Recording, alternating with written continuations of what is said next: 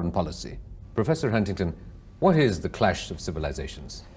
Well, the clash of civilizations is a phrase I created to describe what seems to me to be a central feature of the post-Cold War world as far as international politics is concerned.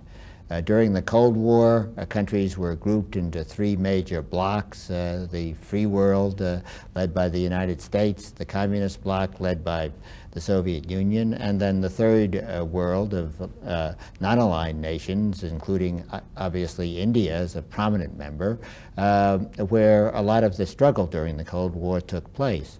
Well, those three blocks have passed into history, and so the question is, what will be the major groupings of states in the post-Cold War world, and what factors will shape the relations among states? I think the book suggests, and the ideas you have propounded suggests a moving away from popular perceptions, that it is sort of economic imperatives that might determine. Well, that's true. Obviously, economics is important, and economic issues and questions of trade and investment are central to the relations among countries, as are access to resources, important resources like oil. But it seems to me, if one looks at what is happening in the world today, states are realigning themselves along cultural lines, whereas during the Cold War it was politics and ideology that predominated. Now, in the relations among states, now it is culture. And states with similar cultures are coming together. States with different cultures are, in many cases, moving apart, or actually splitting up, as we have seen in the cases of the Soviet Union and Yugoslavia, which were two states which encompassed the peoples of several different civilizations, and they both broke up.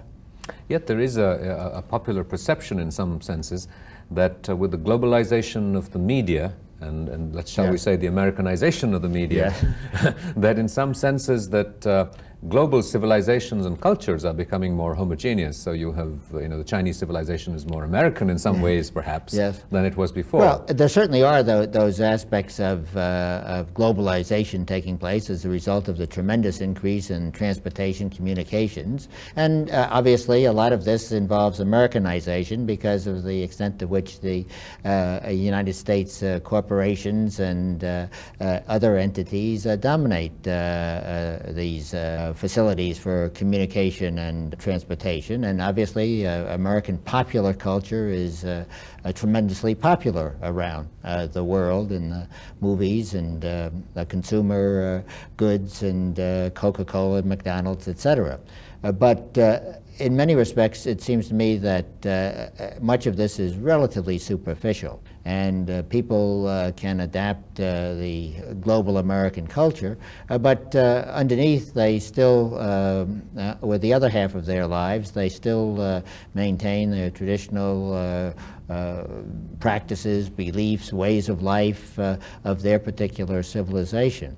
And I think it's very important to draw a distinction between westernization and modernization, because all societies want to modernize, and people want to become wealthier and be able to benefit from advanced technology, but they don't necessarily want to become westernized. You have projected the idea that the major class of civilizations will be between the United States and China. If you were to sort of indulge in a bit of futurology, what do you think will happen when this clash takes place? Is there going to be a winner, or?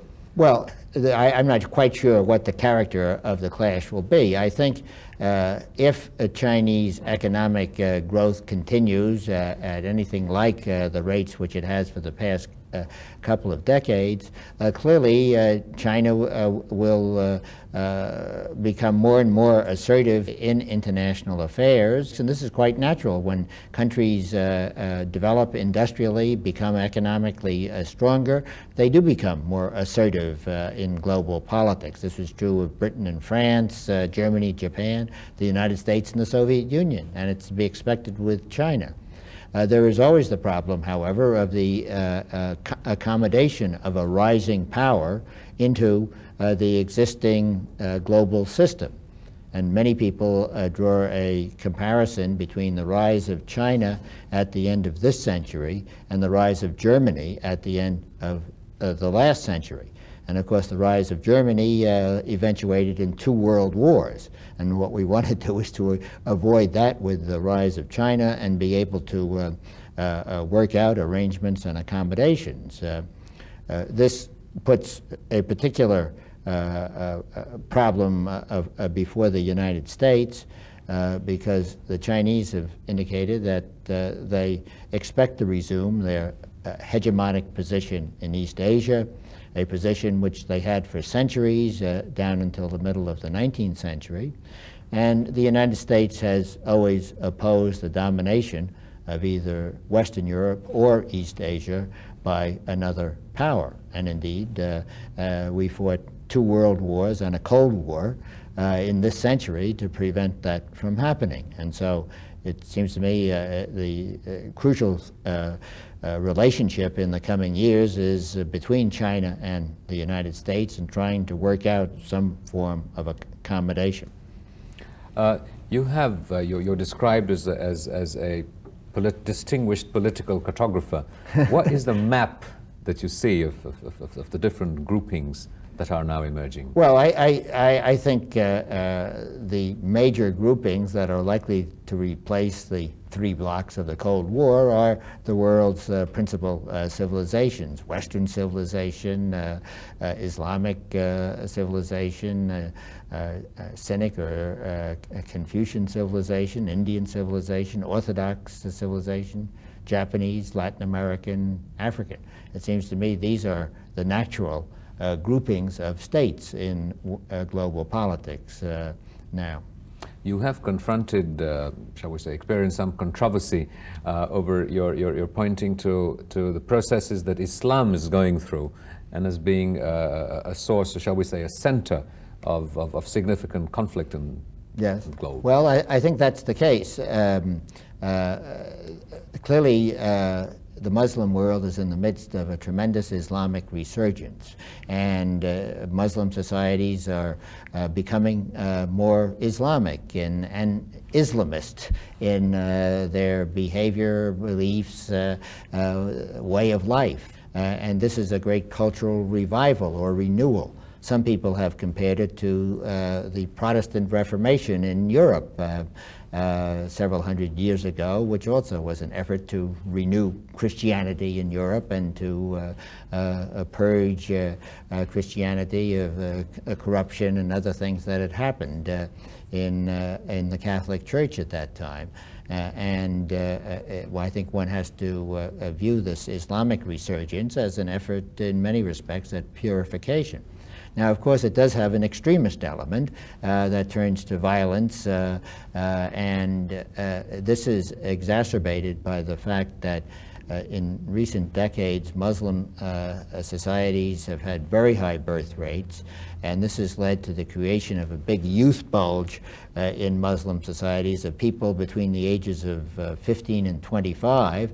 And history shows that when that age grouping amounts to more than 20% of the people in a society, that then there is a great likelihood of instability, violence, upheavals, revolutions, and so forth. And this is, I think we can see, is occurring in Muslim societies, and that there is a very high level of social violence of Muslims against Muslims and Muslims against non-Muslims.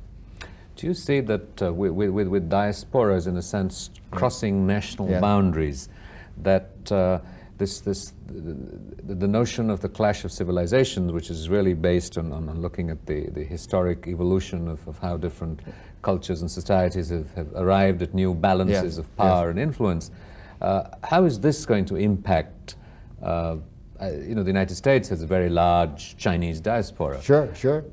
What? Well, I think one of the fascinating consequences of the recent improvements in transportation and communication is that it makes it possible for people who are in a diaspora to maintain much closer contact with the culture of their home country. Now, we see this in the United States in the large numbers of immigrants, recent immigrants we have from Latin America, who now can keep in very close touch with their homes and villages and towns in Mexico and elsewhere in Latin America. And this raises questions in people's minds as to what extent will they really become Americanized.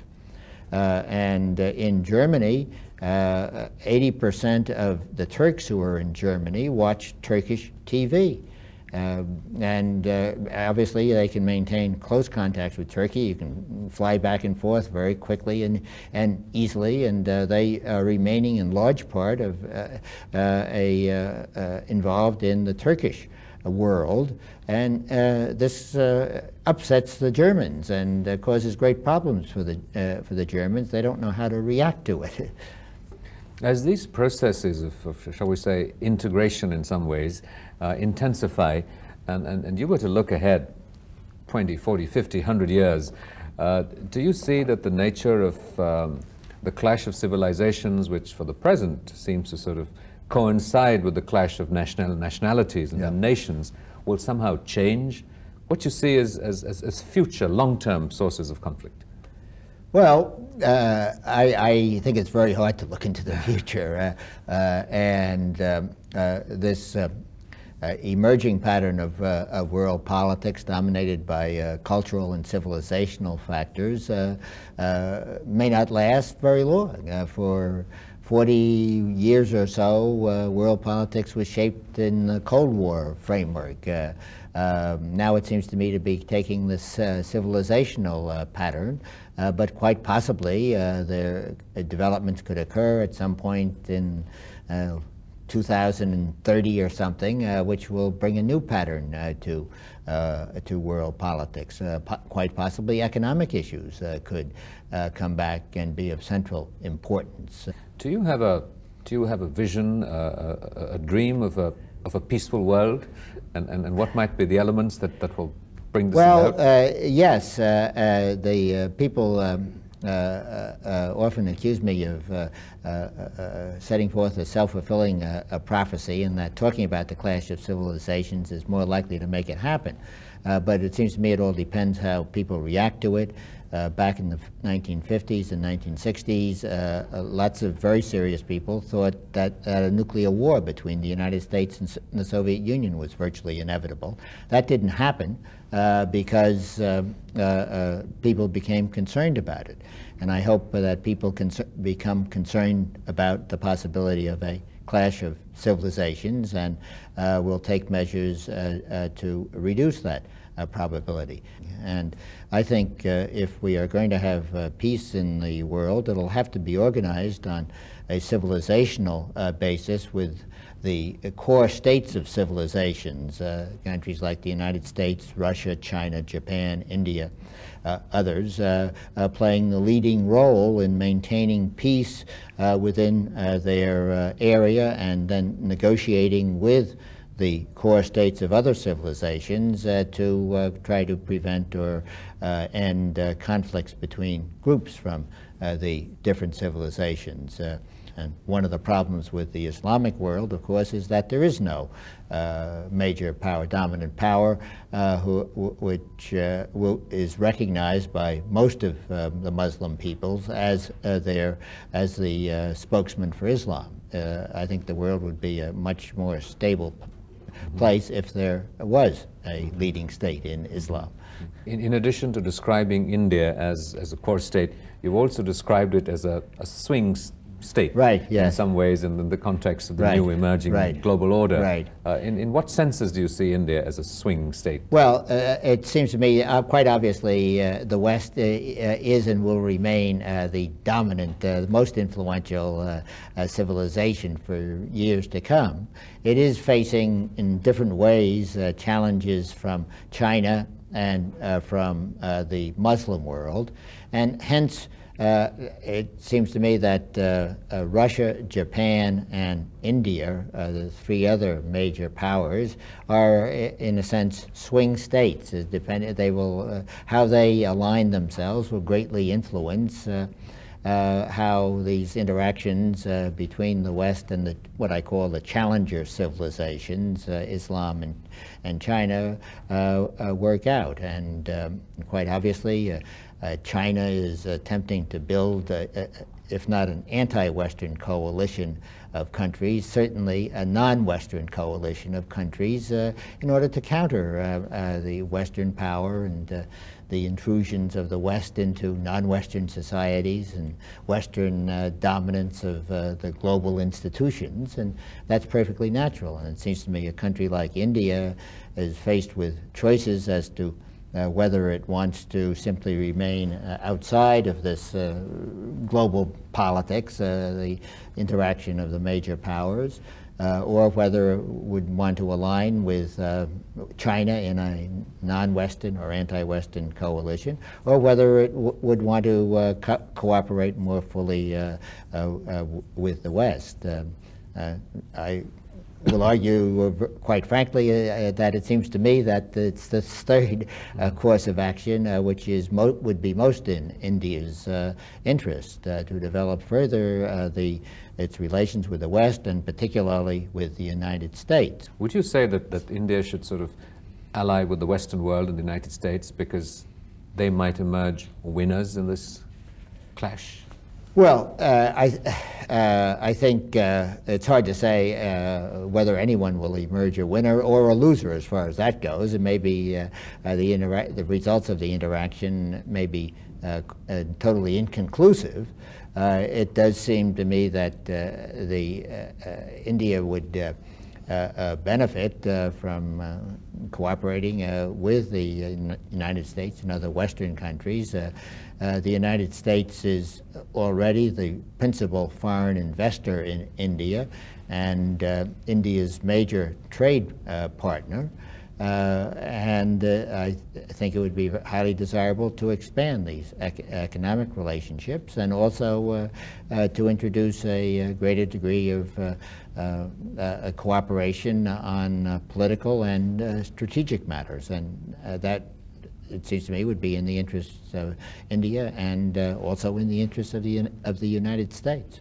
Do you think it is possible, or that it might happen one day in the vocabulary of international politics, that we could transcend the idea of conflict or clashes between civilizations and reach a state of, well, not even accommodation, because accommodation has an element of yielding, of harmony. Of harmony, yes. Well, I think that gets back to the basic question of what is human nature. And one doesn't have to go up to the level of clashes of civilizations to see that there is something, it seems to me, in human nature that first of all makes people differentiate themselves from others and often emphasize the differences. This is the way we define ourselves, is by process of differentiation. And then this process of differentiation leads to competition. If I am different from you, well, I also want to be better than you, and you want to be better than me.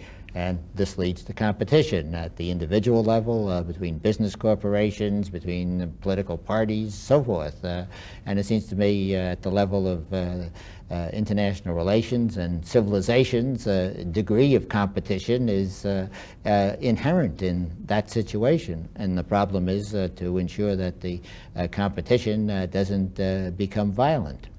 How seriously do you think that the new age and the new consciousness movements, you see so many cover stories and Time, yes, and Newsweek and what have you, of the number of people in the United States now going to church, of the impact of Indian gurus in the United States? Well, I think, let me make 2 points. First of all, the American people are very religious people. And if one can believe public opinion polls, well over 50% go to church every week. 95% say they believe in God. The United States is, I think, probably the only country in the world that has on every piece of its currency the words, "In God we trust." Nonetheless, insofar as the United States is religious, it is a Christian country. 85% or more of Americans identify themselves as Christians. There are movements of other religions, including Hinduism and Buddhism. The latest polls show, however, that less than 1/2% of the American people believe in Hinduism and in Buddhism. Mm-hmm. You've also articulated the idea of the relationship between democracy and development. Yes. That the more yes. development you have, that will inevitably lead to an affirmation of democracy. And China, in some ways, is central to your concerns about what happens right. in the next millennium, or the early part of the next millennium. What do you see happening in China with the growth of economic development? Well, that's a central question. You said that development inevitably leads to democracy. I don't think anything is inevitable, but it's very likely to lead to democracy. And as countries become more economically developed and expand the size of their middle class and become better educated, there is naturally a demand for greater participation in government. And we have seen that very dramatically in East Asia. In South Korea and in Taiwan. We went through a process of economic development and have now become democracies. I might just say also, of course, that India is the great exception to this rule, and that it became a democracy when it was still very poor. Now, with respect to China, one would assume that as China develops economically and as you have more and more capitalists and businessmen and a larger middle class, there will be pressures for movement away from the current political system. Now, whether this leads to something like Western democracy, I think is uncertain. It could, but it might lead to something else, a different sort of democracy. People often forget that one country which has many of the accoutrements of a democracy is Iran, which has highly competitive elections for both its parliament, which is quite an important body, and as we saw this past year, for its president, where the non-establishment, in effect the opposition candidate, won with 70% of the vote. This certainly doesn't make Iran a democracy in the Western sense. Yeah, you have drawn a distinction between liberal and, that's right. and electoral democracy. That's right. This is, you're right. Mm-hmm. And Iran is clearly, in some respects, qualifies as an electoral democracy, but certainly not as a Western liberal democracy. And the other interesting question, of course, is even if China does become more democratic in some sense, what will what effects will that have on its international role? And there is a widespread assumption that a more democratic country will be more peacefully inclined and will be more friendly to the West. That may happen, but I don't think it's necessary, because as we have seen in many cases, democracy can provide an opportunity for ambitious politicians to exploit nationalist sentiments, to appeal to ethnic prejudices, to try to arouse people against a foreign enemy. I'm not saying this necessarily would happen with democratization in China, but it's possible. You know, China has, through its history, seen sudden and cataclysmic changes. Do you think that we're now at a time in its history where change may not be as sudden and as cataclysmic? Well, I guess surprises can't be predicted. If they could be, they wouldn't be surprises. And so all sorts of surprising things can happen. And I wouldn't want to say they wouldn't happen in China. Despite the sort of how do I put it, the perils of prediction, and in an age when sequels are commonplace, you've had a very influential, successful book, which really comes at shall I say, at one stage in a process where you've done more than 12 books and 90 scholarly articles.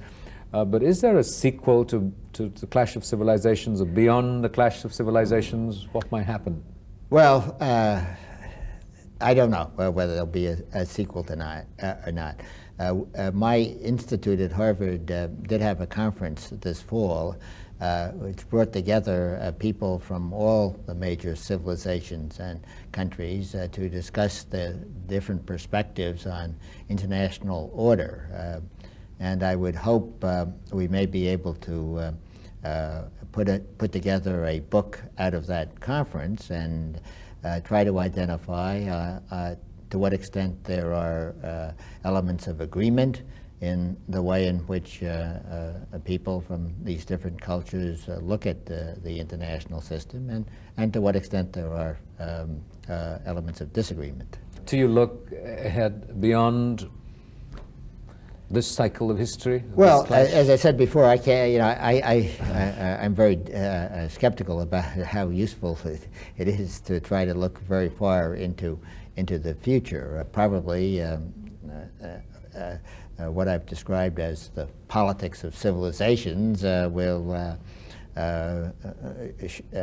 describe what is going on in the world for the next couple of decades. I wouldn't want to try to go beyond that. Professor Huntington, thank you very much.